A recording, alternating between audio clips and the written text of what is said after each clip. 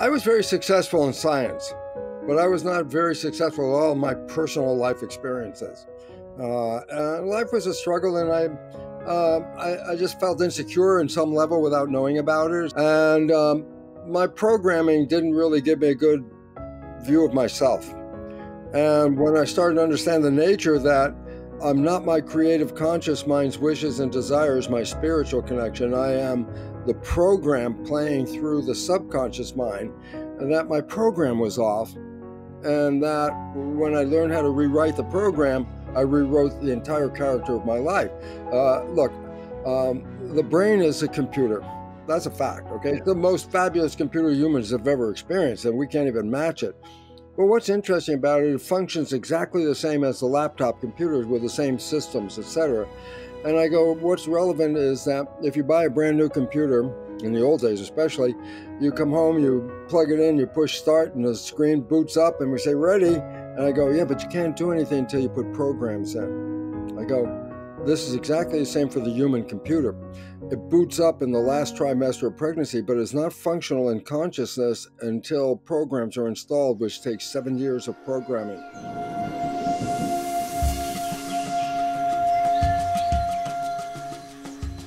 I love my life so much you won't believe it. It's like, and I didn't start that way at all. And I celebrate the fact that, well, I'm 80, I'm enjoying everything as much as when I was 40, if not better. And life is beautiful. Do you mind to share, like, how come that you had such a big turnaround in it? Like, what happened that you went from, what you said in the beginning here? It didn't start out like that. No, it didn't start out that way. I was very successful in science, but I was not very successful at all in my personal life experiences. Life was a struggle, and I just felt insecure in some level without knowing about it at some point. And my programming didn't really give me a good view of myself. And when I started to understand the nature that I'm not my creative conscious mind's wishes and desires, my spiritual connection, I am the program playing through the subconscious mind, and that my program was off, and that when I learned how to rewrite the program, I rewrote the entire character of my life. Look, the brain is a computer. That's a fact, okay? It's the most fabulous computer humans have ever experienced, and we can't even match it.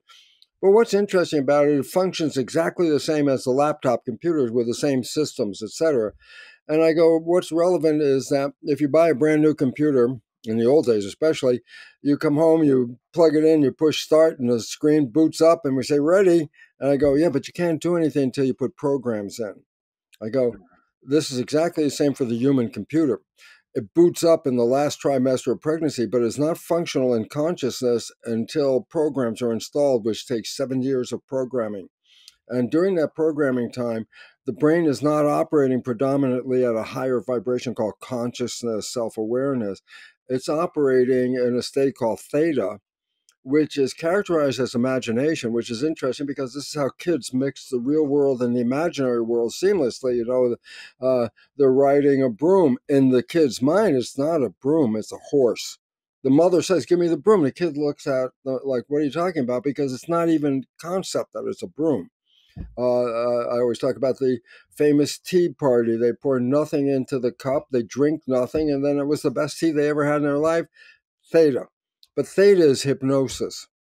And the reason for hypnosis is, how many rules do you have to know to become a functional member of a family? And even more rules to become a functional member of a community. You have to know rules. You just don't go out and do whatever the hell you want. I say, when does a child learn the rules?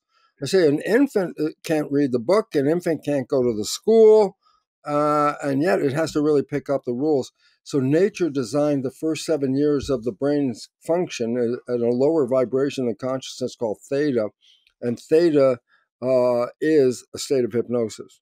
So I say, so we get our fundamental programs of how to be a member of a family and a community by simply observing other people who are in that role, and then you download their behavior, and that's how you learn how to do it, okay?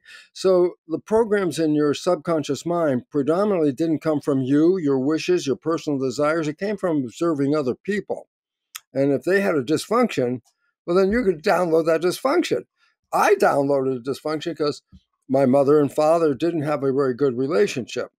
My programming as a child is to watch my father and download his behavior because that's going to be what I'm going to use. Well, I downloaded dysfunctional behavior. I go, so what was the consequence? I said, I couldn't get a damn relationship off the ground for over 40 years because every time I start to get into a relationship, the programming that my father put into, that I downloaded from my father started to manifest, and any potential partner looked at me and go, that program sucks. I'm not going to be here for that. Yeah. And therefore I couldn't get into a relationship, but these programs are invisible to us. And I go, what do you mean invisible? Well, the whole idea is we have the conscious creative mind connected to our spirituality. And we also have the subconscious mind, which is the equivalent of the hard drive in a computer. It's programs. It's all it is, just programs, habits, okay? The conscious creative mind is the one that can manifest things like wishes and desires, imagination, all that kind of stuff like that. So I say, well, if I'm operating from my conscious creative mind, shouldn't I be able to manifest and create the world I like? Because that's its function. I go, yes. But the problem is the conscious mind can do two things. And this is what people don't understand. And the whole problem comes from this. I go, what is it? Well, the conscious mind can be the creator mind. I can manifest my life based on my wishes and desires. I go, yeah, we can do that. But then the conscious mind can also think. And Julian, this is the big issue and the whole reason I say why. Because thinking is not looking out, thinking is looking in. And so if you're thinking, by definition, you're not paying attention with your conscious mind to the outside world. You're inside looking for a thought. I go, so what's the point? I go, well, let's say you're driving a car and we do this. And all of a sudden we start thinking. I go, well, then you're not looking out the windshield anymore. You're inside your head thinking about something. The road's still going. The car's still going. You're not paying attention to what's going on. You're the person on the red stoplight who doesn't start driving if you're stuck in They're thinking. gone. They're not even there, It takes the problem is subconscious not only has the programs in it, but subconscious is autopilot. I go, what does that mean? I said, well, when you're thinking, you're not looking out your vision into the world, you're looking inside. If you're driving the car, as we just said, then you start thinking, you're not looking out the windshield. And yet you seem to be safe and everything's driving okay. I go, because autopilot, which knows how to drive the car, program, steps in and takes over. And I go, so what's the point about that? I go, well, yeah. Then I say, well, how much thinking are you doing? Because that determines how much of your life is coming from a program. Well, scientists have figured out it's about 95% of the time. So I think, wait, if I'm thinking 95% of the time, then I'm only creating my life 5%. I go, 95% of my life, while I'm thinking, is coming from the program. It's not me. It's the programs I downloaded from other people. So am I being me? No, I'm being a program. And if you come with dysfunctional programs, 60% of almost all of our programming is dysfunctional or disempowering, self-sabotaging. If 95% of your life is coming from that, then you can all of a sudden say, why am I struggling? I'm a creator. If I'm the creator, then why the hell am I struggling? And why would I create this mess? I go, well, you didn't create that mess. Your subconscious did. I said, yeah, but where did it get the program to do that? I said, it downloaded. It observed how things operate and who's in charge and how things work. And the next thing you know, you're not being you. You're just playing whatever you were downloaded to be. And we lost our power. And so we see the state of the world, right? Where a lot of people run around exactly like this. And it turns into this. We're lost in the sauce, right? And so my question here is Bruce, you just said it. We are creators. Yes. But then we only use a small capacity of our creative power. So maybe we should distinguish that we, as creators, we have to become aware that the subconscious, the conscious, the external factors, all of these are parts of the puzzle. How do you go about integrating the subconscious mind, right, the conscious mind, and the environmental layers that affect our epigenetics? Well, the first thing is this. We must own the simple reality. We are creators. Every human is a creator, that we're manifesting the character and expression of our lives. Well, it depends on if you're manifesting it from the conscious mind, which is wishes and desires, or you're manifesting your life from programs, which you got from other people. And then, of course, we just mentioned that science has recognized 95% is coming from that program. So I said, well, what are my programs? I go, well, listen, you don't know what your programs are. I go, what do you mean? I say, you weren't conscious when these programs were being installed. I say that you were already being programmed before you're born. The last 3 months of life in the womb, you are being programmed. And then you're programmed for 7 years. So I say, well, okay, well, what program did you get when you were in the womb? And the answer is, well, how do I know? I wasn't conscious. I go, okay, but you were programmed a whole year from 0 to 1. Tell me what program you got when you were 0. I wasn't conscious. I don't remember, yeah. There is no memory because you weren't there. And all the way up, and especially, from 0 to 1, 1 to 2, 2 to 3. By the time 3, you start to get memories that you can remember back that something was going on. But you can't tell me your program you got when you're 1. It's fundamentally carrying out 95% of your life. I go, oh my God, how am I going to know what my programs are? I don't know what they are. And then I love it because the answer is, well, 95% of your life is the program. I go, oh, then your life is a printout of your program. I go, so what does that mean? So, well, just look at your life right now. Simple point. The things you like that come into your life, well, they come in because you have programs to acknowledge those things. But, and this is the big one, the things you wish for or desire in your struggle to manifest, whether it's health, relationships, good job, I don't care what it is, and you're struggling to manifest those things, then why are you having trouble?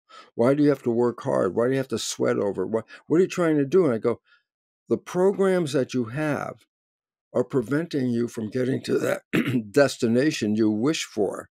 And therefore, I want this. So I said, what are you going to do? Work hard, sweat over it, put a lot of effort into it. You can make it. I go, yeah. Why am I working so hard? And the answer is, because the program about that destination doesn't support it. And you're trying to override it. And I go, the subconscious mind A is 1,000,000 times more powerful a processor than the conscious mind. So the conscious mind got this little tiny power supply and it's trying to rework the subconscious program. It's like, it doesn't work that way. Can't do it. Okay.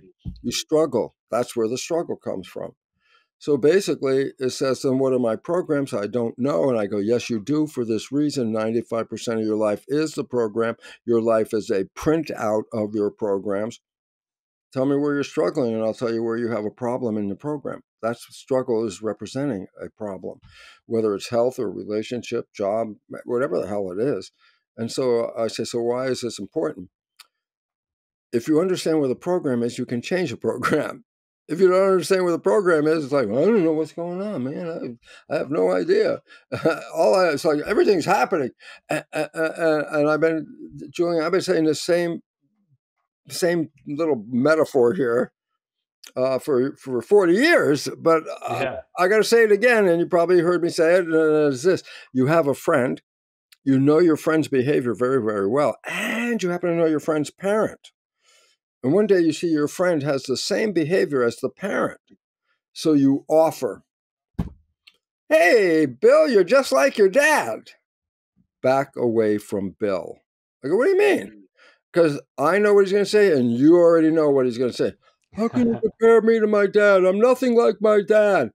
Well, in his conscious mind, no, he's nothing like his dad. In his subconscious mind, he is his dad.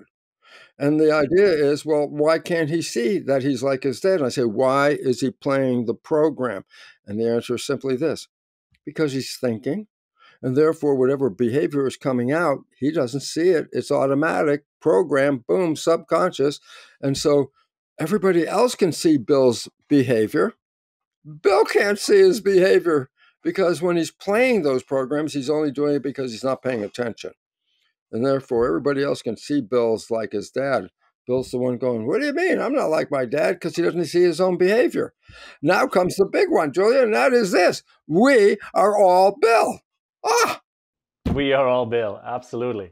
The question is how and when we become aware of this, how do we change it? What's the entry point to go back into the programmed subconscious mind? It's funny because most of my career research, which led me to the understanding of the new science called epigenetics, how mind controls genes, was all based on cell research, biochemistry, cellular functions, all these kinds of things like this. And when I followed the lineage, I got to the point, oh my God, the brain is the controlling factor of the genes, and the brain has the conscious part and the subconscious part. And I got to that point going, oh my God. And then I find out, of course, the subconscious is running the show, and I go, oh my God. And I tell people, I go to the audience and I say, how does life work?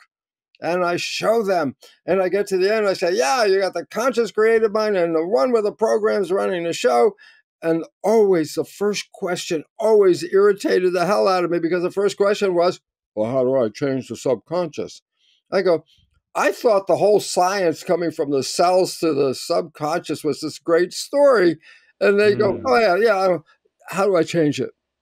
I Yeah. felt always disempowered, because it was sort of like, nobody asked anything about how it all worked. They just ignore that. Just tell me how to get out.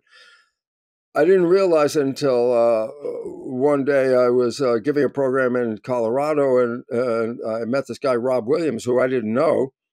I had just given my talk. And of course, the first question is, how do I change it? And of course, I walked away going, nobody cared about the science. They just want me to change it. And I'm walking back to my desk being dejected again, because, again, I thought the science was fabulous. And as I'm walking back, I hear the voice behind me. I'm going to show you how to change those beliefs I was talking about. So I turn around going, oh, I'm going to watch this. And I thought, pretty ballsy. What do you mean? I said, he's going to change somebody's beliefs here in the lecture hall right here? Yeah. So I'll never forget it, because he said, who wants to change a belief? Well, out of 400 people, at least 390 raised their all hand. I want to change belief. I saw this person. He saw this person. And this being Rob Williams, who's the presenter. And I said, what was that person? What was she doing? She was going like this. Not sure, like this. Well, she caught his attention. I saw it. And I saw him, and he said, okay, you, tell us your name and what you want to change. And she just got red. Nothing, no word, nothing. She was just like glowing red. He had to walk into the audience, get down next to her and say, well, what's your name and what do you want to change? She says, my name is Pauline and I can't speak in public. I go, well, that's pretty damn obvious. She couldn't even say her name. So I'm watching this and I'm thinking, okay, this guy's going to change this woman's belief while we're all sitting here watching this stuff like this. He went through a process which is referred to as the Psyche process.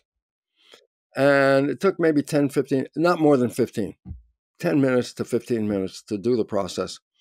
In the final stage, she's sitting in a chair, and they finish the process, and she stands up, and he puts his arm on her shoulder, faces her toward the audience. I'm watching this after they do this whole process, and he turns her toward the audience, and he said, Pauline, why don't you describe to the audience what you just experienced? The moment he took his arm off her shoulder, she started talking, walking up and down the stage, talking about her life here, what happened here, going on and on. Everybody in the audience, like me, is going, here's a woman who couldn't even say her name. And the fun part was, because Rob said, Pauline, please sit down. You're using my lecture time. He had to ask her to shut up. I went, whoa. I since found out, and especially in my own life, where I had limitations in my subconscious programming that prevented me from reaching what I was looking for, that I could rewrite those programmings, okay? I have rewritten those programs to the extent of what? I've taken the wishes and desires of my creative conscious mind and turned them into programs in my subconscious mind. I go, so what? I go, well, 95% of the day, I'm going toward wishes and desires without even thinking about it. My subconscious behavior is going to take me there, whether I'm paying attention or I'm not paying attention. And the result is, look, I downloaded programming as that kid. I watched my father as trying to match. I'm going to, he's the model that I'm trying to make. So I watched my father's behavior, dysfunctional relationship with my mom. I downloaded that. And then for 40 years, every time I try to get off into a relationship, that dysfunctional behavior from my subconscious would show up, boom, relationship gone. And then I saw the problem and I rewrote it. How long? Just like Pauline, 10, 15 minutes. And I walked away, and I sit here today, tell you a simple fact. After doing this, I met my partner, Margaret. And we are celebrating 28 years of honeymoon every day. And I go, how'd you do that? I said, because both of us knew about the subconscious programming and how it could interfere. Well, most people don't know this. And I say, so what if most people don't know it? And they say, well, they're in this loving relationship, which I'll get to in a second. And then all of a sudden, some of this programming comes out from the subconscious, and they look at it, and the recipient of hearing this goes, who are you? What kind of behavior is that? Without recognizing the person who just said that behavior didn't even hear it themselves, it starts an argument. I say, and the longer people are together, the more these subconscious programs show up, the more they show up, the more the separation, the honeymoon disappears first, and then 50% of the marriage is out the window. Why? It's not the person I fell in love with. I go, wait, then who was the person who fell in love? And I like this part, because the movie The Matrix is not science fiction, it's a documentary. And I go, why? Because the premise is everybody's been programmed. I go, oh, that's established. All humans are programmed for 7 years. But in the movie, they had something called the red pill. You get out of the program. And I go, You get the choice. the science has recognized that we have taken that red pill. Almost everybody online that's hearing us has taken that red pill at least once. I go, what is it? The red pill is falling in love. I go, why is that the red pill? And the answer is this. Why are we playing programs? And the reason we're playing programs is because the conscious mind is thinking. I say, but then what happens when you fall in love? I say, the conscious mind stops thinking. Why? Because what you've been looking for is in front of your face. It's not time to think. It's time to be there. So it's called being mindful, being present. I go, what does that mean? I say, I am so enjoying being with this person that I'm not thinking. I'm just enjoying it. I'm here. I'm living it. I'm enjoying it. I say, oh, well, you stop thinking. I said, then why? I said, well, when you stop thinking, you don't play the program. And then I say, well, then what's creating your life? I said, the conscious mind. That's the one with wishes and desires. That's why when two people come together, stop playing their programs and start collectively together manifesting wishes and desires, the world changes. The world becomes heaven on earth. You could be blah, blah, blah, blah, blah, blah, meet this person, and 24 hours later, oh, life is so beautiful. Life is great. I love life. Life is wonderful. I'm having to love, love, love, love. And I go, 24 hours? What the hell happened? I go, you stopped playing programs and started using the conscious mind as the creator rather than the subconscious. Conscious has wishes and desires. What do you think two people do when they come together and start manifesting wishes and desires? A honeymoon. I go, that's great. And how long does it last? I say, well, as long as you don't start thinking a lot, because the moment you start thinking, then the behavior isn't you. The behavior is that subconscious program. And in my case, that would be my father's behavior, and that would throw a monkey wrench into the relationship until I rewrote the program. What did I write? What new programs? I said, wishes and desires. What do I want? Okay, then make a program out of it. I go, significance? The subconscious is creating your life every day, 95% of the time anyway. Wouldn't it be nice if your subconscious had the same wishes and desires as your conscious mind? Because then whether you're paying attention or not, the subconscious mind is going to take you to the same place as the conscious mind. So now you're operating 100% of the time in creating wishes and desires when you change those programs. I'd love to also talk more about the science, and I have a little story about that a little later in this episode. But let's go one level deeper here, Bruce. So you said you created a program out of your conscious mind's wishes and beliefs. Yes. How did you go about this? So what I understand is Psyche is one of the ways to go in there and remove certain blockages, Yeah. right? And then how did you create a new program? Not remove, rewrite. This Rewrite. okay, simple point. Subconscious hard drive. It's got habits. Well, a habit is a program. I go, yeah, it's got programs, okay? And I go, well, what if you want to change the program? I go, well, here's what you can do. What most people do is talk to yourself. Oh, don't do this anymore. Let's be better at this. Let's work on this. Let's do this. And I go, who are you talking to? Oh, I'm talking to the subconscious mind. I go, it's a hard drive. There's nobody in there. Who are you talking to? Nobody. I say, oh, that's why it doesn't change. I go, yeah, that's why there's nobody in there to talk to. I said, if that worked, then talk to your computer and see if the hard drive changes because you asked it to change. It's not going to change. You got to push the record button. I go, oh, there's a record button. I go, yes. And if you don't push the record button, the hard drive is not going to change. So I said, well, what's the record button? I said, well, there's actually 3 ways to change the subconscious. 2 of them are the ways you got the programs in the first place. I said, well, what are they? I said, when did you get the basic programs? First 7 years. So how'd you get them? Because my brain wasn't functioning at the higher vibration of consciousness, putting wires on your head that you can read the vibration of the brain. It was functioning at a lower vibration called theta, just below consciousness. Theta is imagination and character. This is why I said, the kid riding the broom, imagination in theta, it's the horse. It's not a broom anymore. The mother says, give me the broom. The kid's like, I don't know what you're talking about. There's a horse. Okay. So theta is imagination and hypnosis. And so I say, if you can get back into theta, then you can download new programs. I go, oh, do I have to see a hypnotherapist? I go, no, you know why?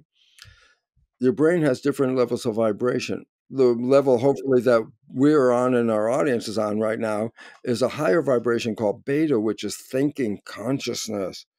But when you go home and relax in the evening and you're just quieting yourself down, the vibration lowers to another level called alpha, from beta to alpha. Alpha is calm consciousness. But the moment you fall asleep, the vibration then drops to the next level called theta. Well, theta is no consciousness. That just went to sleep. Theta is hypnosis.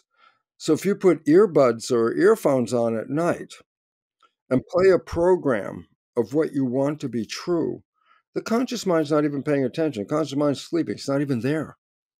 But the subconscious mind in theta is in download. So I can do self-hypnosis by putting on earbuds, earphones, and then going to bed and having the program play. Well, if you push start and the program is playing while you're awake, of course, that's why you can push the button, you'll hear some of the program. But the moment you actually fall asleep... As you fall asleep, yeah. The conscious mind doesn't hear anything anymore, but the subconscious mind is still working and downloading. Starting to record, because you're hitting that record button by entering theta. So absolutely, and the conscious mind's totally unaware, just like it was in the first 7 years. It's still just going into the subconscious as a download, and it's very important. The programs that you play now, they're available in self-help bookstores and stuff like that. Change your things like that. You can make your own. You can make your own. I was just about to ask, how did you go about it? Did you make your own? You recorded the mantras that you wanted to put into your subconscious? Yes, you record the life you want as if you already have it. Meaning, let's say I'm sick and I want to be healthy. I don't write, I will be healthy. That's not a good program. I say, why? I said, well, let's record it right now. Today, I will be healthy. Now I said, let's come back next year and how's that program? I will be healthy. I said, it's a whole year. You still will be. You didn't get there. I go, why? Because you're projecting a future that's not going to manifest. So what you do is, even if you're sick as a dog, you program, I am healthy. And I go, why? Because the function of the brain is to take the consciousness and manifest it. If I am unhealthy physiologically, but I now put a program in that I am healthy, then the job of the brain is to manifest health. That's how you do it. Manifest relationships, manifest a job, manifest. Well, you have to say, I have those things, because the function of the brain is to take the consciousness and manifest it as a reality. So you can do your own. That's a big one. That is the actual function of the brain, right? So the brain being a computer in that sense that is exactly where it comes to play. So I think it's an important distinction. You made it really clear. Thinking is a very small capacity of our brain going inward, but actually the true function of it is to help us manifest from the recording of the subconscious. Well, yeah, but if the recording is defective in the beginning, 60% of all the people out here, you and me and everybody else, 60% of the original downloaded programs are disempowering, self-sabotaging, and limiting beliefs. This is psychologists understanding these programs. And I go, so what's the point? I go, 60% of the programs are taking away the character and quality I want. I say, well, you got to change those programs.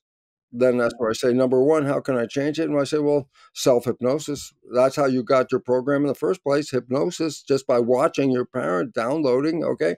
So I say, that's number one. I say, yeah, but that only works for the first 7 years. But you still learn programs after 7. I go, how'd you do that? I say, practice, habituation. I say, you learned how to drive a car. You had to practice driving a car. And the more you practice something, the more it becomes downloaded, to the extent when you practice it enough, you don't have to think about it anymore. Why? You just have to push play and the program will play. I can drive a car without thinking about it. Well, in fact, most of the time I do. Why? Because I'm driving, I'm thinking, oh, I'm going to go here and do this, or I'm talking to somebody in the car. I'm not paying attention. And yet the car is going where it's supposed to go, at the speed limit, no accidents and all that. I go, well, then who's controlling? I go, the subconscious is 1,000,000 times more powerful than the conscious mind anyway. It knows how to drive the car better than you have to drive the car. So the point is, are we running our lives? And the answer is 5%. How do I change it? Number one, how'd you get it? It's hypnosis. Okay. Then I say, well, what happens after age 7? Because you're not in hypnosis, but you still learn to program. I go, oh, part 2. You want to change something, you make a habit. I go, what do you mean make a habit? Repetition. You got to practice something, repeat it, repeat it, repeat it, repeat it to a point that the subconscious now has habituated that behavior. It knows the habit. Because once it's got the habit, you don't have to teach it anymore. It's already downloaded. It knows how to do it. So you want to drive a car? You got to practice driving the car. You want to play an instrument? Oh, you got to practice playing the instrument. You want to do a sport? You got to practice doing the sport. I go, practice is a process of habituation. Make a habit, practice it. Okay? So those are the 2 natural ways that we put programs into the system. And you can do this anytime. You can make a new habit anytime you feel like behaving and repeating that behavior and repeating that behavior and repeating. That will make a habit. The last change is something brand new. I think it was, there's necessity is the mother of invention. I go, necessity, we need to change our behavior very quickly. I go, what do you mean? Because nature is revealing to us that the behavior that we've been operating from, the programs that we have been downloaded and continue to carry out, are self-destructive. We're destroying the environment, and people don't recognize we came from the environment. If the environment's not here, we're not. We won't be here. NASA scientists have put a date on this thing. They say within the next 20 years, there will be, and let me emphasize the word, irreversible collapse of civilization. Irreversible, I emphasize, means there's no going back to another way. Those ways were problematic. They got us to here now. You want to go future, you don't go back, you make new. So civilization is collapsing. I go, well, yeah. Watch the news, surf the web, look out your window. It's falling apart. Whether it's economic, political, social, racial, religious, gender, chaos is everywhere. And I go, why is all the chaos? I say, those are the trees in a bigger forest. I say, what's the forest called? And the forest is called extinction. I go, what do you mean? We have so undermined the web of life. And it's not, NASA scientists said, in 20 years, we're going to face a collapse because human behavior is living beyond the means of the planet. I go, what does that mean? I go, science has recognized a very important fact, that if we want to keep civilization working just today, just say, let's keep it today, just this is where we're going to keep it. It takes 1.6 planet Earths to provide for today's needs. I go, well, there's a problem. We don't have an extra 0.6 Earth. We've been borrowing on the future, extracting the planet, destroying the environment to have what we want today at the cost of destroying the web of life. And we are the web of life. and it's failing, and humans are being put on notice by Mother Nature. You guys either learn to live in harmony with nature or forget it, because I don't need humans here. They're a pain in the ass. And this is why we're facing a collapse, and the simple reason is this. You can't put Band-Aids on the existing system. It's the problem. The only way you can solve the problem, Buckminster Fuller said at The Futurist, he said, you don't go in and try to change the world. You step outside, you create the new world. And this is why your job is so important, Julian, because you are the person who is bringing a new world interface into the public domain. If people don't hear it, they don't know it. And so I want to thank you for letting me use your program as a soapbox to talk about what I want to talk about. But I want to thank you because you are bringing people to the forefront whose information is required for us to make that leap from the failing civilization to the new civilization. And I want people to recognize something, because most of them are still holding on to the one that's there. Oh my God, it's falling apart. I go, that's your problem. You have to let go of that. You can't change it. You have to step outside and create the new one. And thank you, Julian, because there's knowledge available how to do this. Is it given to the public? Not by conventional resources, because they like the status quo. The newspaper is not telling you about the stuff we talk about. Newspapers They telling keep you in the fear loop, yeah. you got fear here, because fear takes away your power biochemically. The stress hormones shut down consciousness as one of the functions of dealing with a stress response. Don't think, react. Reaction is not thinking. And the stress hormones that are running in everybody's body these days is making them less intelligent. And therefore, that's why we got to remember to breathe, right? Because when we remember to breathe, we kind of are able to step into another part of ourselves, or even able to step out of that fear response and can come back to our conscious mind. And then maybe from our conscious mind, we can, listen to people like yourself that have the message, have the research, have the data points to understand, well, coming into the conscious mind is just one step. The next step then is to open the subconscious box and start to reprogram that. I have a question for you, Bruce. I'm actually right here in this moment in beautiful Wisconsin. I was invited to host an event, a retreat for a company for the next 5 days. And my question is, how do you think, what's your point of view on how, business leaders can actually start to really, how can we empower business leaders to make impactful changes and build new types of conscious organizations? What do you think is the way to get there, and what are some of the levers we can pull on? Well, the most important thing is this. When business leaders get together, just say, let's like a corporate boardroom where they're all sitting around, I say, when they're having conversation, where's that conversation coming from? I say the creative conscious mind. That's where in the boardroom. Let's create. What do we want to create? We want to create happiness, wholeness, health, love. We want to create everybody's happy. And I say, that's great. Then I say they go back to their office. And I say, then what happens when they're office? I go, they're not thinking. Now they're creating. Well, they're thinking, and now they're creating from the program. And that's when the wishes and desires that were tossed about in the conscious room when everybody was talking wishes and desires no longer functions when they get back into the office. Because when they're back in the office, they drop back into 5% thinking, 5% control from the conscious mind, 95 subconscious. Why? Because when they're office, they're thinking, what am I doing? Where am I writing? I go, yeah, but as you're doing that, your behavior is not coming from that conscious mind. Your behavior is now shifted to the subconscious program. How were you programmed? Where did you come from in your family life? Why? You will manifest this. So, for example, everyone has been programmed with the belief that genes control the character of our lives. I go, no, that's a total 100% false thing. Genes are blueprints. And I go, so what? And I say, well, blueprints don't control themselves. It's controlled by the architect. I go, well, then in the body, my genes are blueprints. Yeah, they're blueprints to make the body. But then I say, well, who's the architect? I go, the mind is the architect. I go, so why is this important? Because it's the mind that is controlling the activity. And I say, which mind? 95%. subconscious mind. I say, well, and what programs are those? Well, unfortunately, 60% are self-destructive. So 60% of your processing while you're doing subconscious mind is disempowering you and negatively influencing your influence in the planet, because now you're not being a positive sign, you're being a negative activist in the process.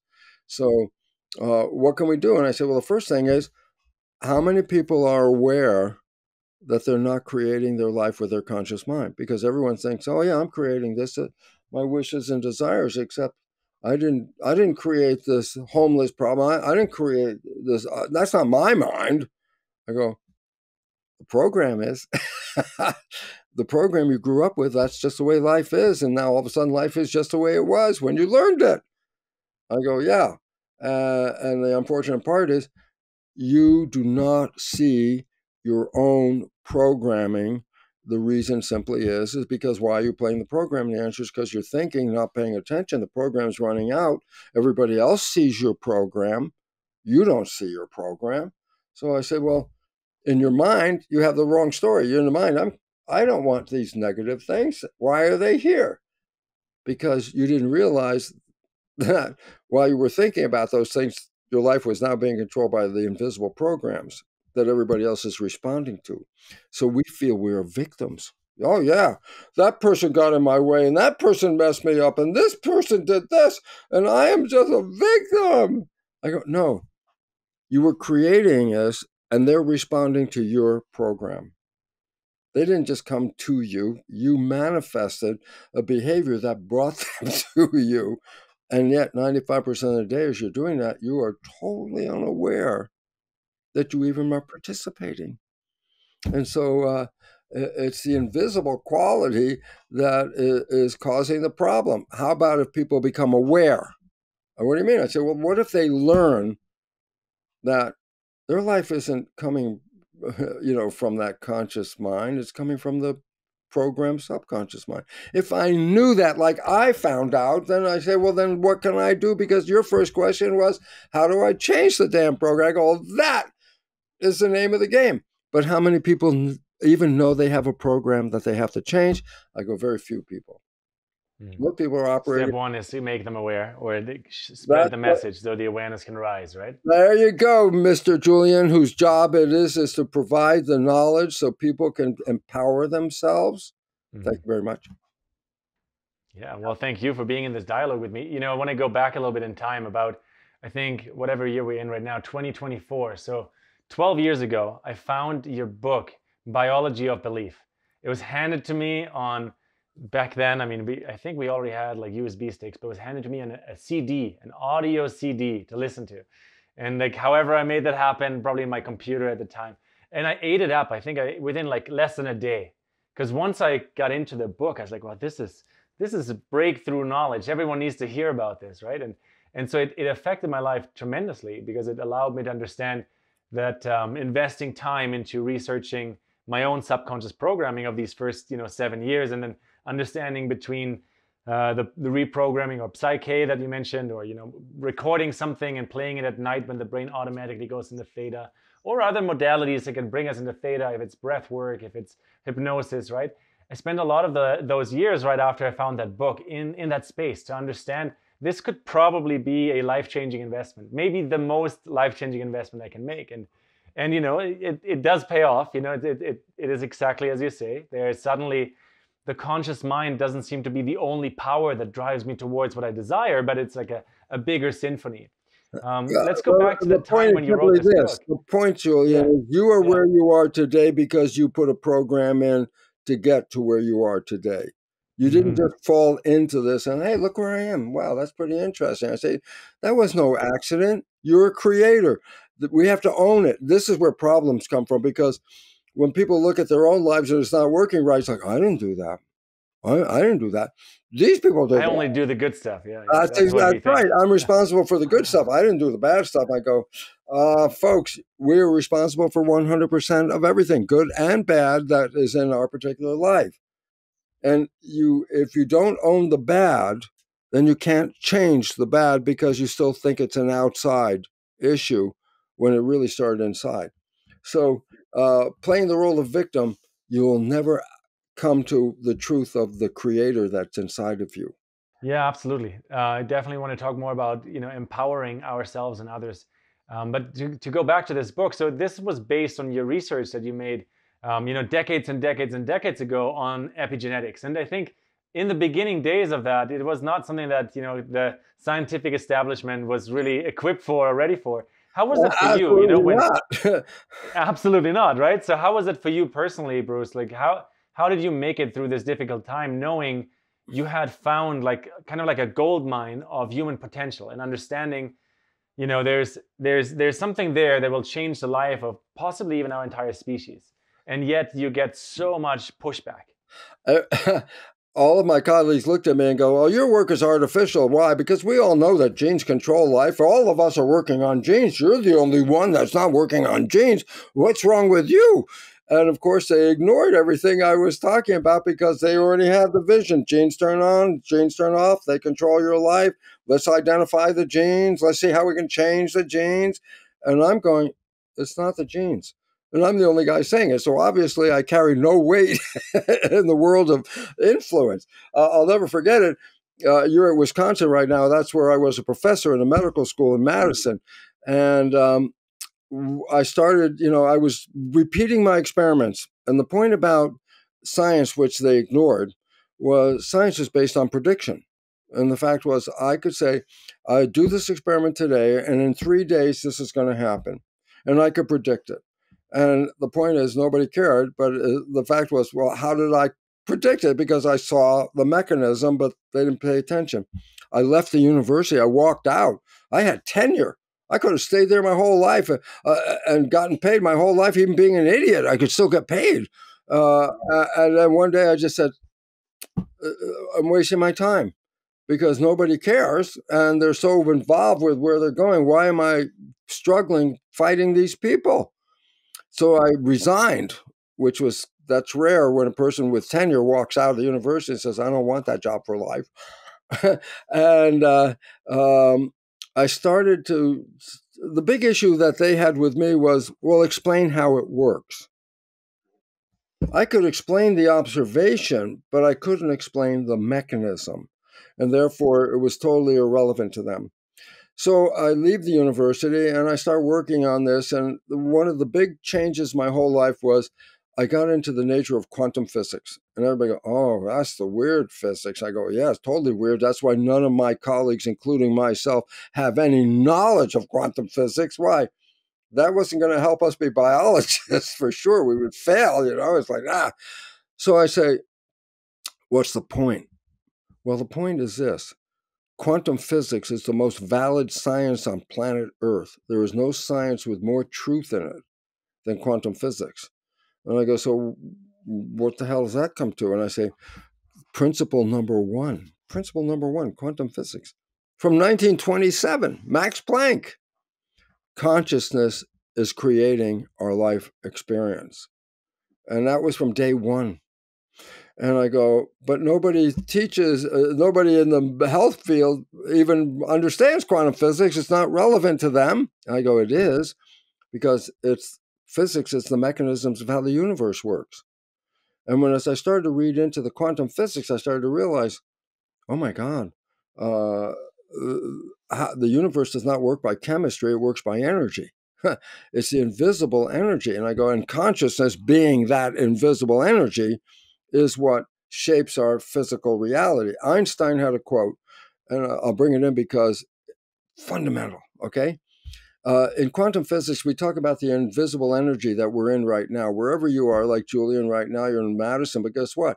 In that room you're in right now, radio broadcasts are going through, television broadcasts are going through, cell phone broadcasts are going through, even solar energy, if you can't see it, is still going through.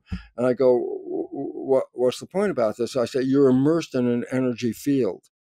I go, field. The word field in physics means, you ready? Invisible moving forces that influence the physical world, the field, the invisible forces. So now let me give you that quote from Einstein, the critical one. The field is the sole governing agency of matter. I go, what the hell does that mean? It's the invisible field that has shaped our physical expression. I'll go, yeah, that's what 1927. The thought consciousness is the invisible field, and it shapes the physical reality.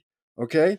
So once I started getting into this, the nature of the quantum physics, I started to look at it, and then I understood the mechanisms of epigenetics, and that the connection to the mind as the source of the field, which then engages. Oh, little sidebar. Field, invisible moving forces that influence the physical world. Spirit, invisible moving forces that influence the physical world. Quantum physics, even in an article published in Nature, the most prestigious scientific journal on the planet, by a physicist, Richard Conn Henry from Johns Hopkins University. He wrote an article in the most prestigious scientific journal called The Mental Universe. And I share it with my audiences because I don't give them the physics.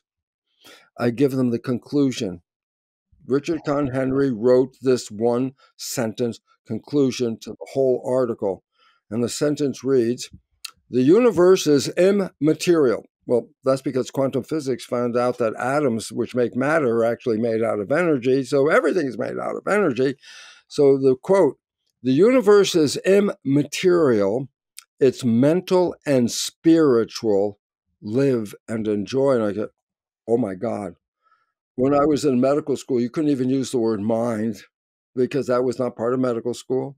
And spirit was like, you never say that word in medical school. And then I read this article in Nature, the most prestigious scientific journal, saying it's mental and spiritual. I go, yes. And I was working on that level. And so I go back. I understand the mechanism now. I'm so excited because a cell is a programmable chip. I go, what do you mean? Well, it's got a nucleus. We're programs. It can become what? Skin, bone, muscle, brain. It can be anything. So the program is in the genes. But the programs don't run the show.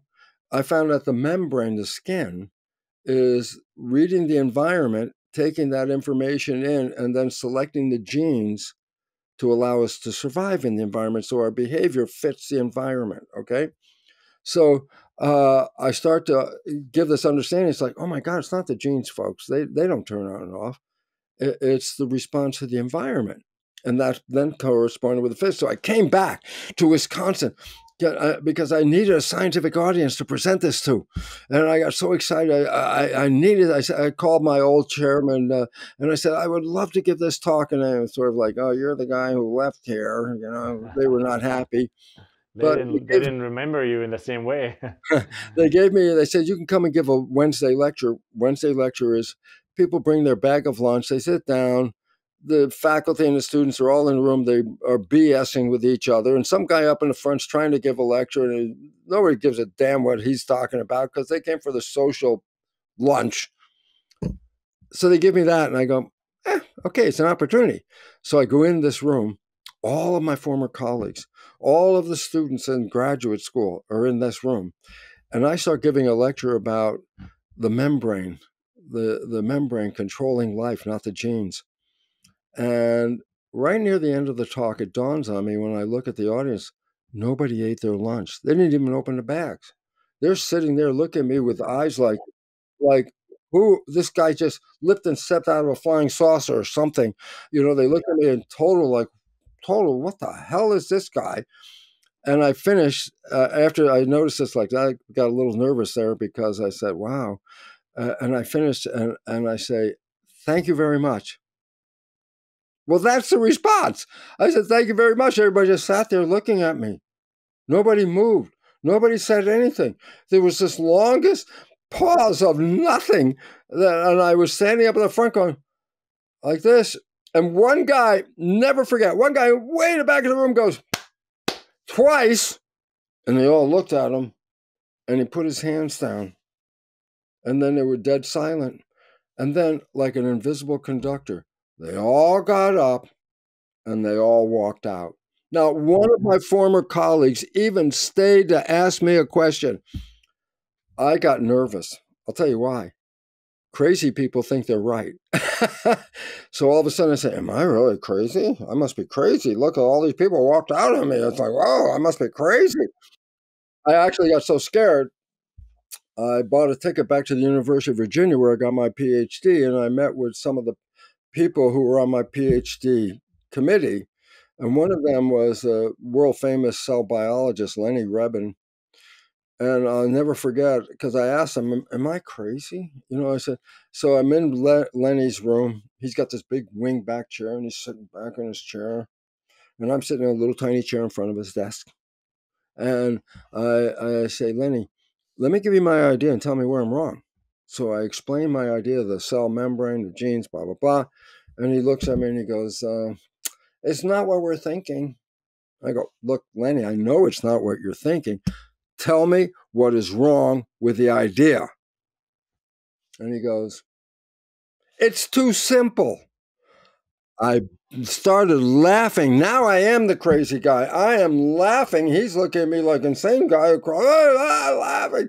And I catch a moment and I say, sorry, Lenny. I say, my first week of graduate school, you taught us something called Occam's razor. I said, what the hell is that? It's a statement that says, the simplest hypothesis is the most likely hypothesis and should be considered before any other hypothesis. So I sat there and I go, well, if the problem is it's too simple, thank you very much. And then later, the universe created all this. I have to tell you, I'm being led by the universe. I'm not even creating my path. The universe is opening the path. I got an invitation to give a lecture at Stanford Medical School. So I go there and I remember I had 2 carousels of slides. One on my muscle research, cloning stem cells, which is great science, published research. It was really good. And another carousel on the new ideas. And I'm walking to the back of the room with a friend of mine who brought me there. And I said, Glenn, which one of these talks should I give? And he looked at me like, it's a no-brainer, Bruce. You want the job. You need the job. Put the cells down, the stem cell research. That's good. Talk about the stem cells, yeah. So I'm at the projector, and guess what? My other arm puts the thing down. He looks at me like, what, are you crazy? And I realized, I said, well, if I can't talk about this, then I guess I don't really want to be here either. Mm-hmm. So I get in the front, and I start talk about purpose, yeah. I see the audience. Guess what? Chairman of biochemistry, chairman of pathology, chairman of biology, another chairman, I forgot which department that was in the medical school. And what was the point? They all do research on genes. And I'm talking about genes, So I'm giving them my whole talk like I did at Wisconsin. And they're listening to me, and I'm getting nervous because I'm coming near the end of the talk where reality has to hit me now. And I'm writing something on the board. And the truth is, I'm downloading what I'm going to say before I say it. And I'm at the board writing this conclusion. And I hear in my mind that if you think genes are the end all of everything, well, you're no better than a fundamentalist. I start thinking, that's pretty funny. I turn around, say this to the audience. I was blown away. They started yelling at me. They were red-faced. They were apoplectic. They were angry. Angry. Why? They're all genetics research, and I'm calling, genetic research is fundamentalism. And they were yelling at me, and it was like, oh my God. And I'm watching all this. I even see the guy, one guy in the second row, push the guy down in the first row so he could yell over him. And I'm watching all this and going, and I hear in my mind a little voice going, oh, this job interview isn't going well.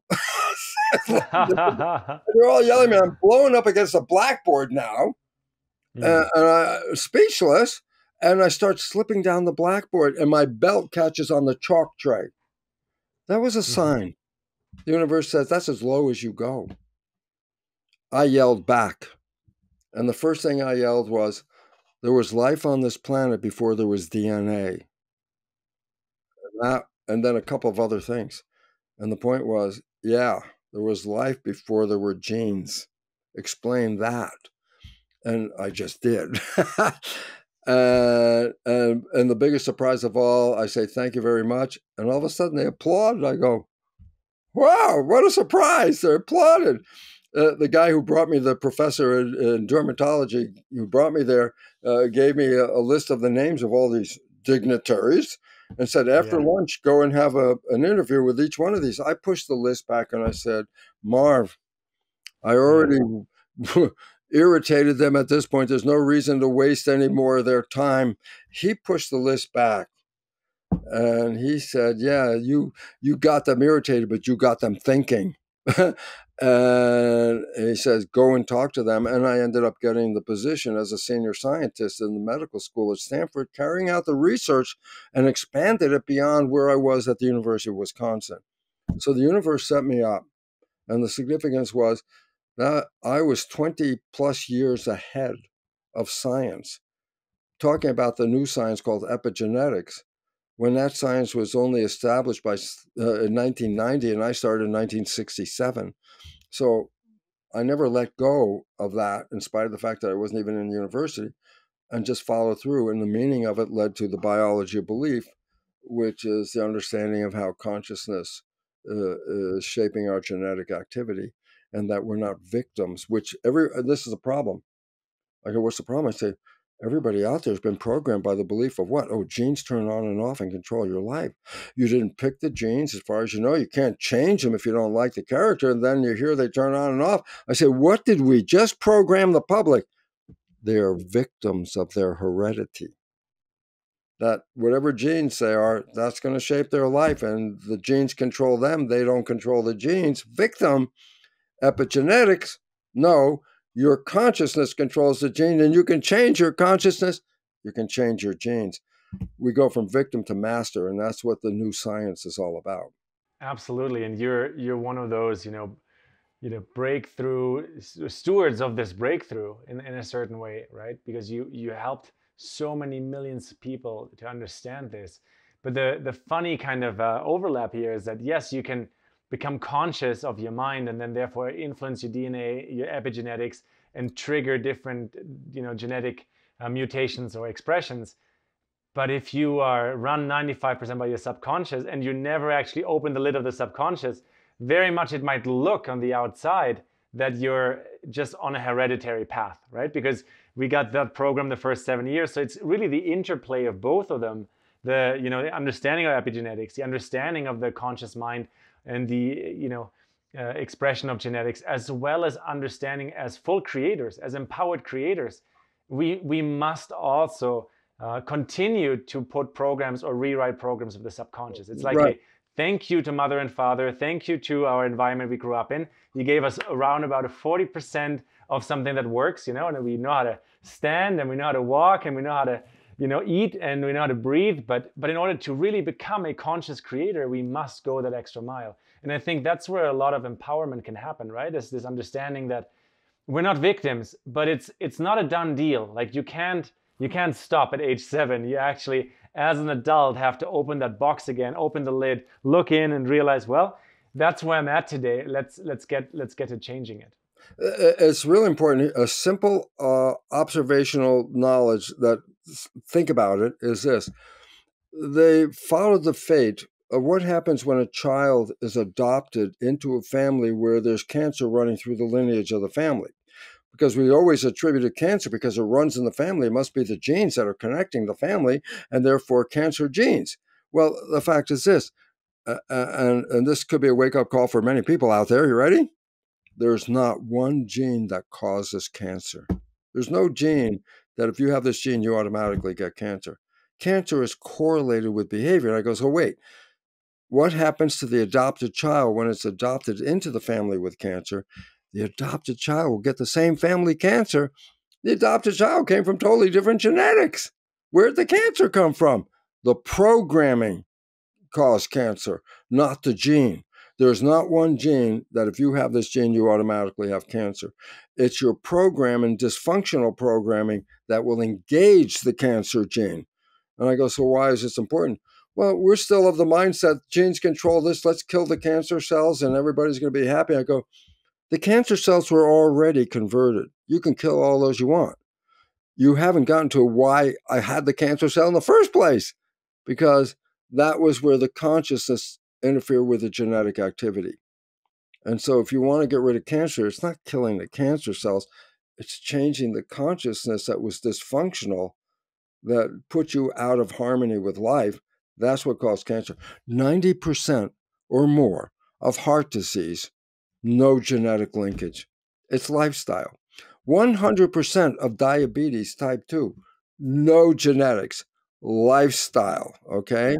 That we're beginning to find that the illnesses, and like cancer, 90% of cancer, there is no connection in the family of the person who got the cancer with anybody else in the family, that nobody else got the cancer. They created it. It didn't come from a family.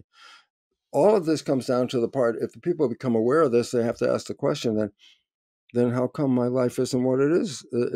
I've been blaming it on genes. Oh, yeah, you got the gene that causes this problem. You got the gene that causes that problem. You got the alcohol gene. You're going to get to be an alcoholic. It's like there's no alcohol gene, man. It's behavior. And that you can change. Genes, you got them, baby. But the mind can rewrite the genes. That's epigenetics. And I say, first story, the program everybody's got, I'm a victim of my heredity. Victim is the key. Epigenetics says, no, if I change my consciousness, I can change my genetics. I go, well, you're the one that can change consciousness. Well, then I'm not a victim. I'm a master.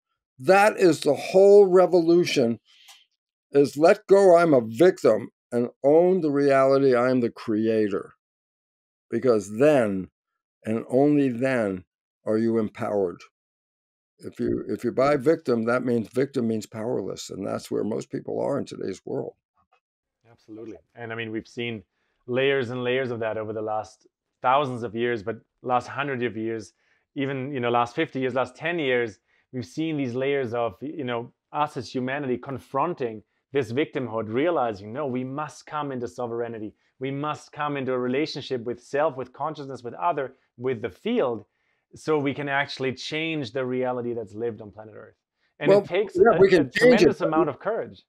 But as you said, we can change the reality that's in front of us by first adding the fact that we manifested the reality that's in front of us, and we're the ones that can change that reality.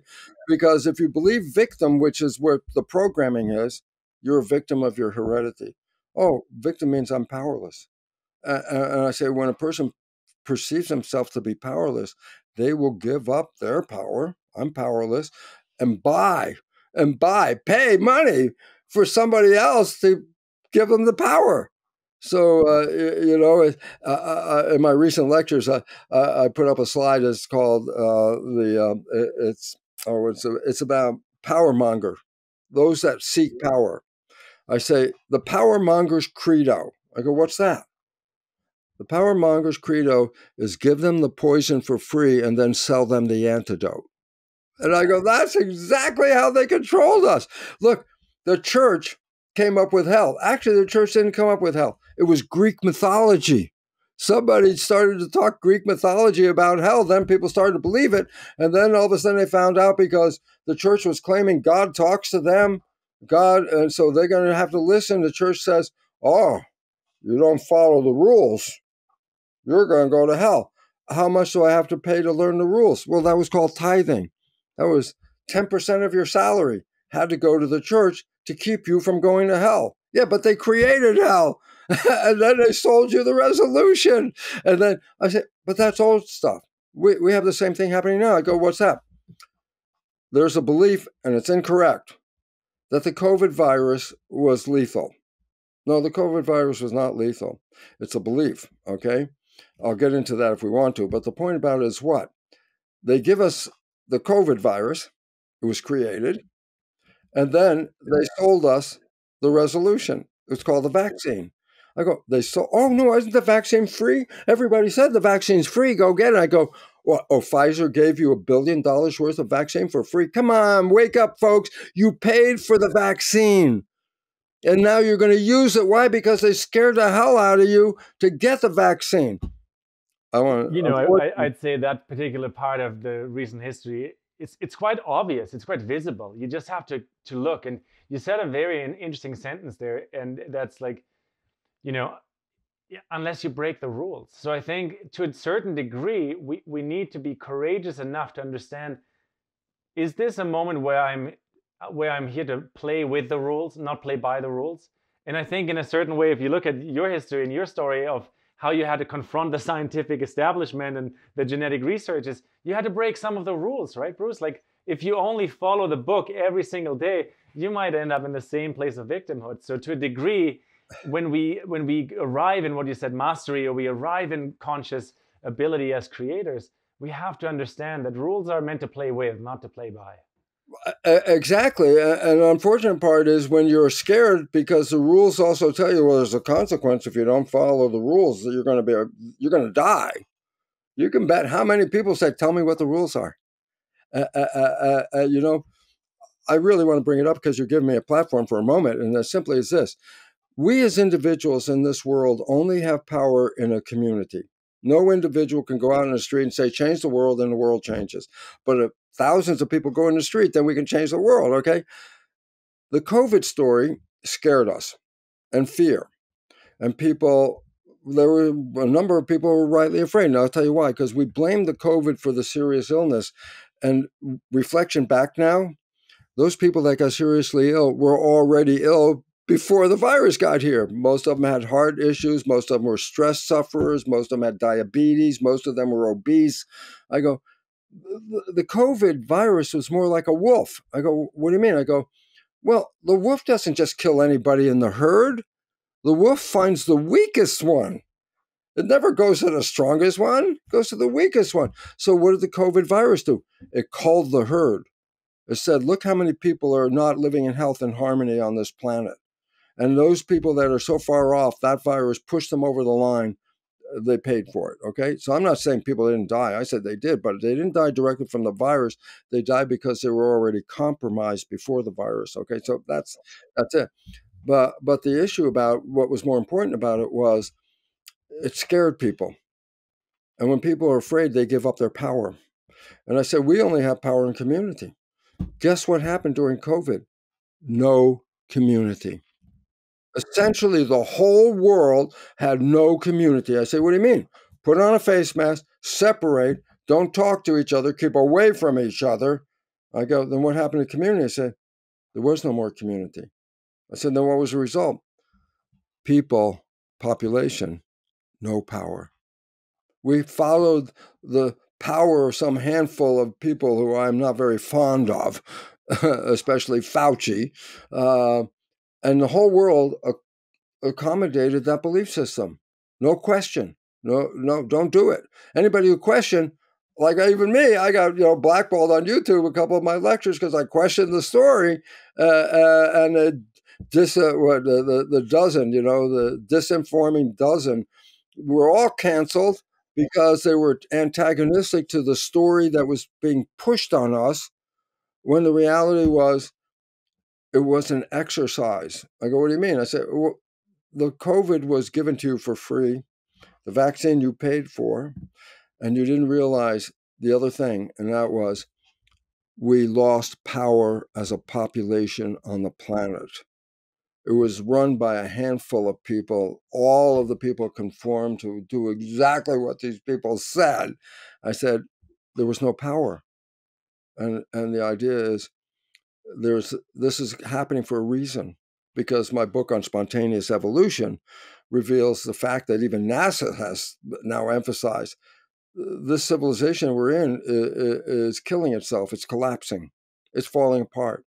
That it's irreversible collapse, which means either of two things. Either it just collapses and we're done, or as it collapses, we build the better one. That's really the destination, okay? And to do that, we have to do that as a community of people, not hand the power to a few. And that's the big takeaway from the COVID opportunity in that sense. Is the takeaway is we have power as community. We have power when we don't give over our individual power, but we stand sovereign, right? And we think, we reflect. We don't let the fear that is being played at us take over our agency. And there is maybe a scenario for fear when you're actually facing off the saber-toothed tiger. The real one. Story. That's a whole other story, right? That's a real fear because you're really facing a physical danger right in front of you. But the takeaway really, and Bruce, you said it so beautifully, is we have power as humans. In our superpower is collaboration, is community, is coming together and understanding what can we create together. And I think maybe, just maybe, these kind of triggering events over the last years allowed more and more and more people to onboard into this understanding and realize, well, so what stops us then from building the more beautiful world we want to build? And I have a question on that for you, which is, Yeah, please. you know, in your best words, you know, I know you've started out as a scientist. In the beginning of your journey, maybe spirituality wasn't the biggest meaning, but it turned into a very spiritual journey, right? So what is your wish, your desire, your spiritual download in that sense for the evolution of humanity? What's your dream for planet Earth as we're standing here and we're about to embark into probably really uncharted territory? Well, the part is this. Almost everybody out there has already touched what the future reality can be. And I say, what was it? I say, falling in love. I say, why? Because when you fell in love and you experienced the honeymoon, I say, what did you create? The honeymoon is each individual's experience of heaven on earth. Whatever that honeymoon was, it was heaven on earth. I said, that was no accident. You created that. I said, well, how'd you do that? I said, you stopped thinking. You stopped playing the program. So I said, what's the point? I said, what's the future? I said, you manifested heaven on earth. Why don't you can have that every day for your whole life, not the little short period that we call the honeymoon gone. What if you had a honeymoon every day of your life? I go, well, then planet Earth is heaven on earth. I go, that is the secret. I go, what do you mean? We have been programmed with a belief that if you do, well here according to the scriptures, you will have an opportunity to go to heaven and be creative, because heaven is creative. Everybody's got their own interpretation. That's your version of heaven. Okay. I go, wait a minute. What got to me, and it's kind of funny because when I recognized spirituality, listen, I was not spiritual zero, and I saw the mechanism, which is a set of receptors on your cell that are picking up an energy field that's unique to you. No two people have the same set of these receptors. Each of us is receiving a broadcast. And so the analogy is the body is like a television set, and the antennas called self-receptors are picking up your identity. And no two people have the same set of these receptors, so no two people are on the same wavelength. I go, so what's the point about this? I go, we are the field, and that goes back to the physics. It's the field that creates the reality. We are spirit, which is a field, and we're playing through this body. So I say the body is like a television set. The broadcast is spirit. I go, so what's the point? I say, well, you're watching TV and it breaks, and we say, oh, TV's dead. I go, yeah, TV's dead, doesn't work anymore. Question, is the broadcast still there? And the answer, of course the broadcast is still there. I said, how would you know? And I said, well, you could get another TV and tune it to the station, and it's back on the show again. I go, well, that means if the body as a television dies, the broadcast of who we are is still there. We never died.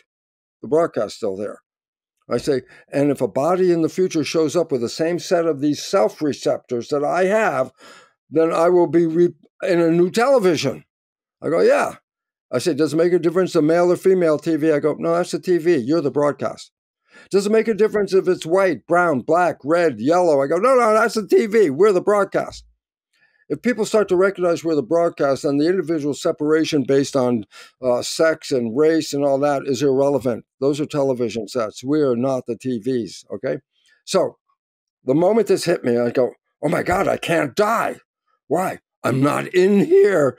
I'm the broadcast. And I got so excited. But then my scientific mind clicked in. I said, then why have a body?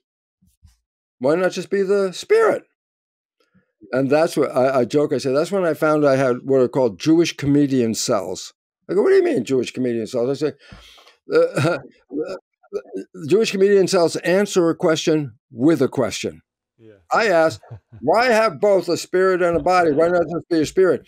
50 trillion Jewish comedian cells welled up, and the answer came into my head from the body, and it said this, Bruce, if you're just a spirit, what does chocolate taste like? Now you got to think that baby out. I'll tell you what it is. The body is a virtual reality suit. It takes in vibrations and makes vision out of it. It takes in vibration, makes sound. It takes in vibration, makes flavor and taste and smell. These are all vibrations. Love is a vibration. And I go, oh my God, this is a virtual reality suit. What does it do? It gives us sensations.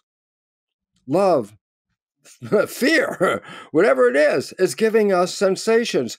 And it goes back to source, because I can put a probe out here and read your brain function. It's called MEG, magnetoencephalograph probe.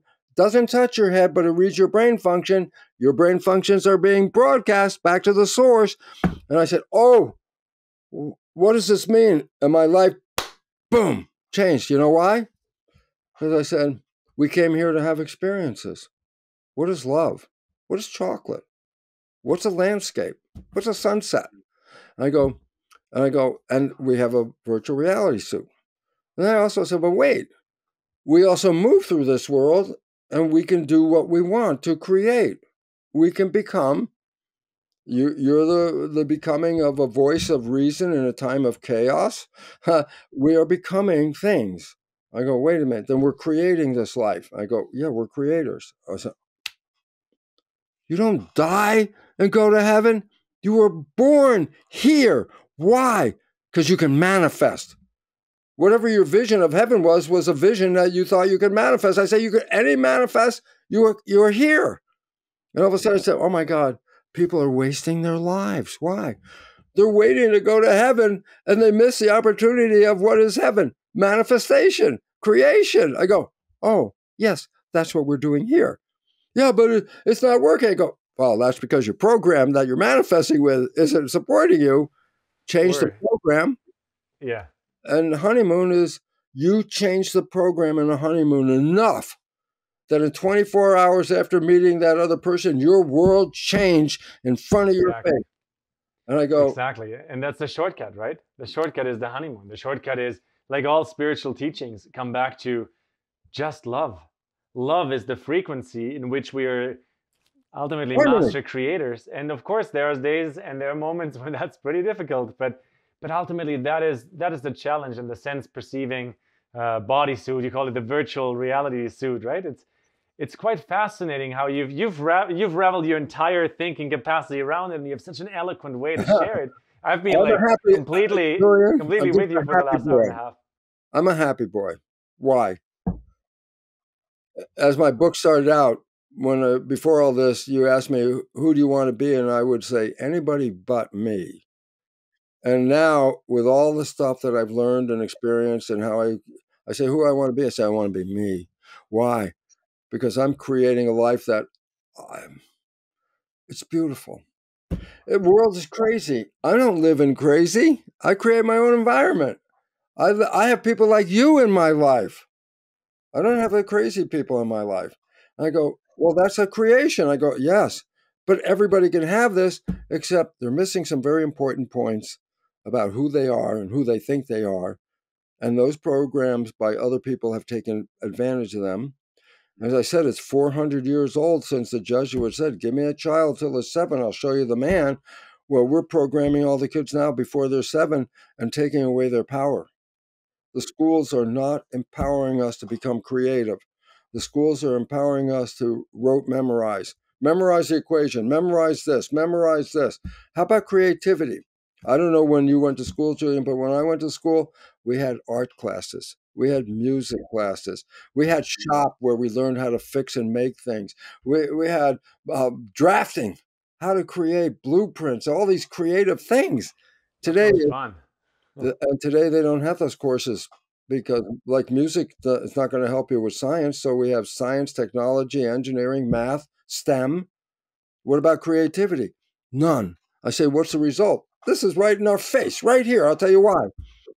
When I was younger, the U.S. was number 1 in everything technological on the planet. We had the best infrastructure. We had the best systems. We were the most creative. All the people on the planet, all the new technology, all that stuff started here in the U.S.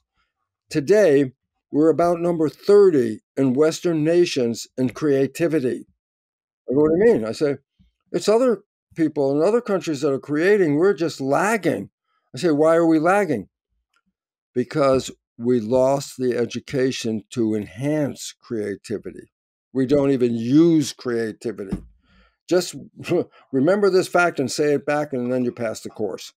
And it's like, and I go, well, then what happened? I say, we're a failing nation because let me add this to everybody's audience. They should know this. There's a phrase called use it or lose it. And we used to think, oh, that's the muscles. I build them up. I make them strong. I stop using them. They go away. Use it or lose it. I go, every system in the human body is based on use it or lose it. When we were young, we had the opportunity to become creative if exercised to become creative. But we never use that exercise anymore. Now it's just memorize this and memorize that and memorize this. And I say, what about creativity? We fail to exercise it. We don't use it. We have lost it. And it's time for us to turn around and say, oh my God, time to reprogram, because we have the movie The Matrix, science fiction. Yes, everybody's programmed. Yes, there's a red pill, falling in love. But I'll never forget Morpheus was asked the question, so why are we here? What does the Matrix want? And he holds up a battery.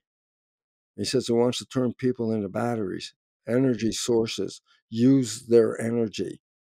And basically, yeah, we are a workforce, but not an intelligent force. And this is why your program to me is, and again, I keep emphasizing, because you give me a chance to talk on a platform to this audience.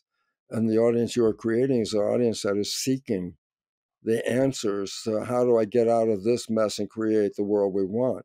Your audience, by definition, Julian, are cultural creatives, and you're a leader in helping them become creators. So thank you for letting me be here to emphasize to them, you are creators. And if We you are don't know, creators, and we're creators together. Thank you, Bruce, so much for your time, for your wisdom, for your insights, for your work over the last decades in this world. It's truly meaningful. It's definitely changed my life. Like the moment I picked up that book, which came to me in CD format, but it changed my life. And I sure know it has for many other people. You made a really clear point about being empowered, stepping into that agency, the mastery, the understanding that we're more than victims to the genes, victims to our programs. And I think you made a beautiful, brilliant point here at the end about creativity in schools, right? And allowing children, especially 0 to 7, but really all of us, no matter how old we are, the childlike nature within us to be creatively expressed and to play in a creative realm. that is a resolution that we desperately need at this time. Thank you for listening to me, Julian. And I want to thank your audience, because I'm happy to speak to this audience, because they're here looking, give me a different way to live on this planet. And thank you for providing so many different speakers, offering each insights of how can we do this better. Amazing. Thank you, Bruce. Thank you.